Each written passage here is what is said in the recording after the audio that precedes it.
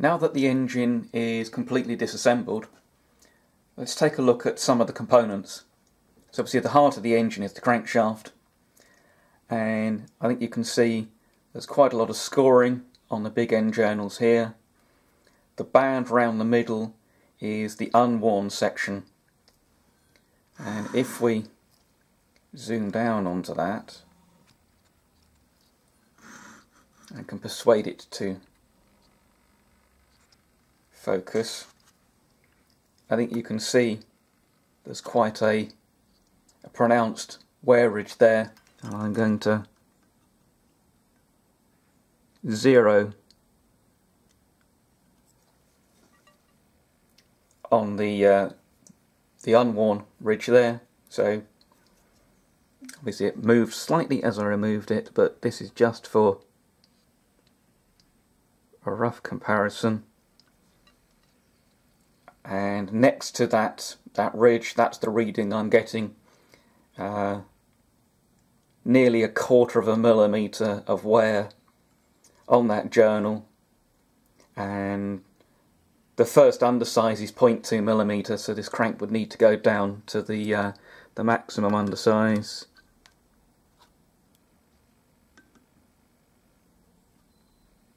There's less wear in the other big end.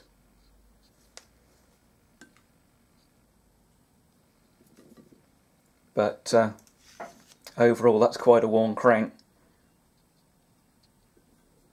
and perhaps we can do the same on the main bearing.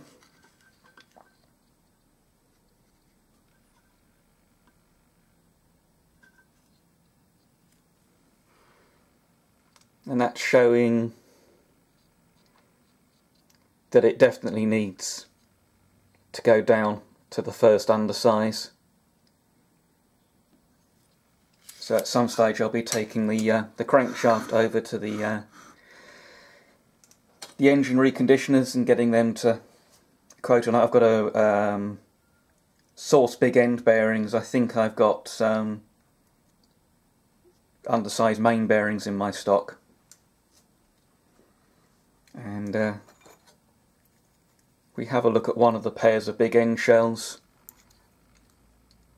You can see a lot of material embedded in the white metal, and let's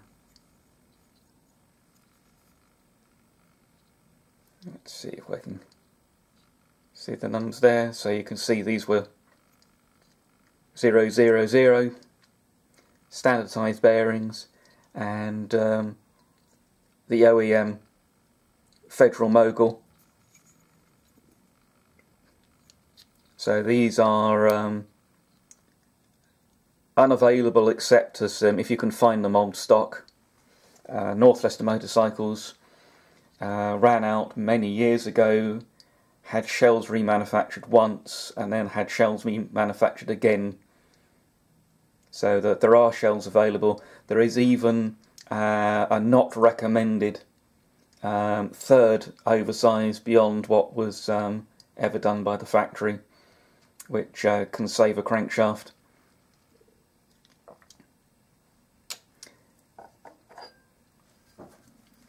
So next we'll move on to the rods, and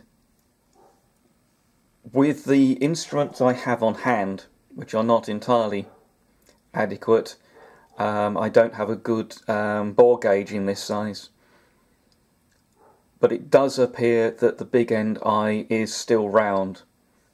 I'll get that checked when I go over to the engine reconditioners, but it does appear to be round, so we should be able to reuse the rods. We'll need small end bearings. Now on many engines you can recircle the rods. You simply skim the joint between the rod body and the cap, and then recircle them. But of course Morini used a fancy serrated joint, which in theory you could skim material off both, but only if you have the original cutter that was used you know, you could do it, it could be done, but rods are available, and the cost of the work to recircle them would probably exceed the cost of a replacement rod.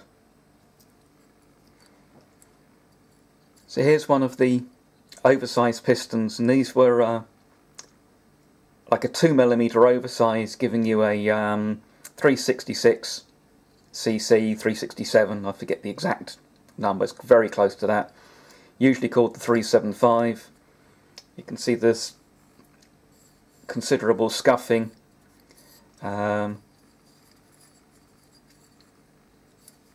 These are only done, I'm told, 6,000 or 7,000 miles, not very much, and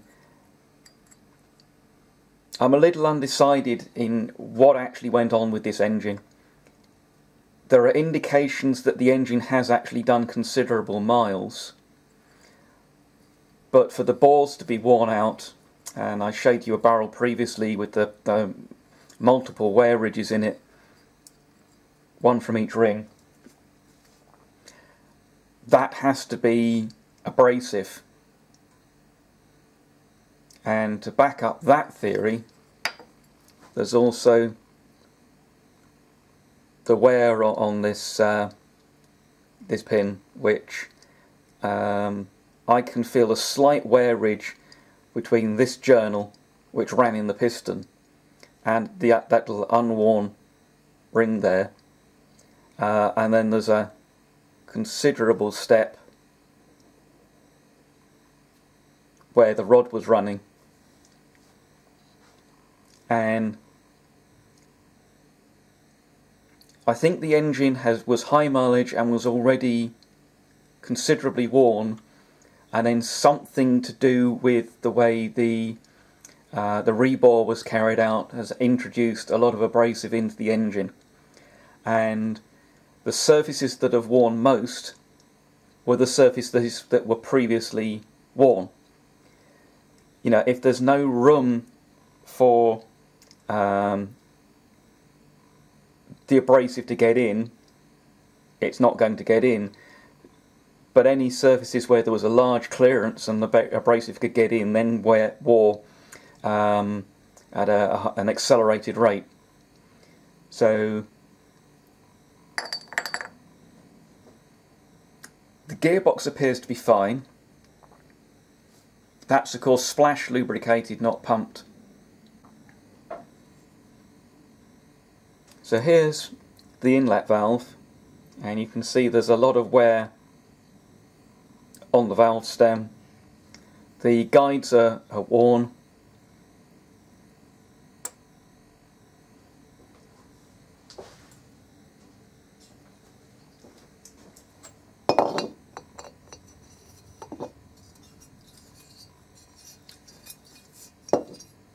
I don't know if I can show this on camera, but if I move the valve in this direction, there's not a whole lot of play, but the forces are from the rocker are in this direction. And let's see if I can bring you in a little tighter.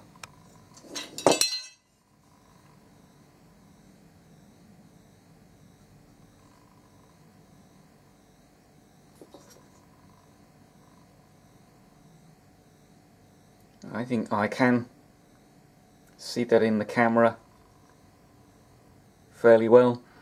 I did set up a dial gauge and measured the wear, and it's nearly it's over 0.2 millimeters, so that's well beyond the wear limit. So that would mean new valves and guides. And seeing as these are the old style valve with this extended square groove rather than the